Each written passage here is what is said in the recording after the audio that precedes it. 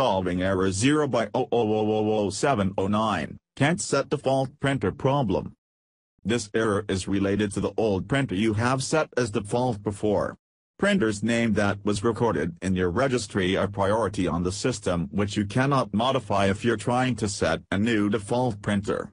So you have to manually modify the registry.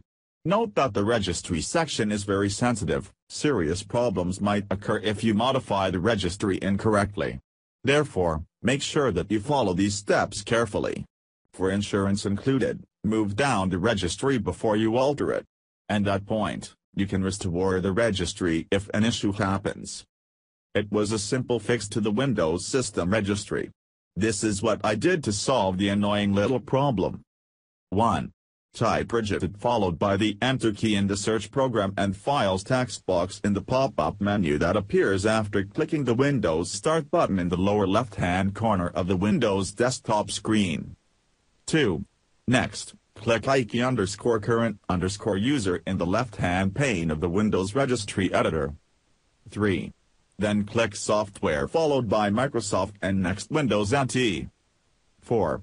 While under the Windows NT entry, click Current Version and then Windows. 5. Now, one of the entries you should see in the right-hand pane is Device.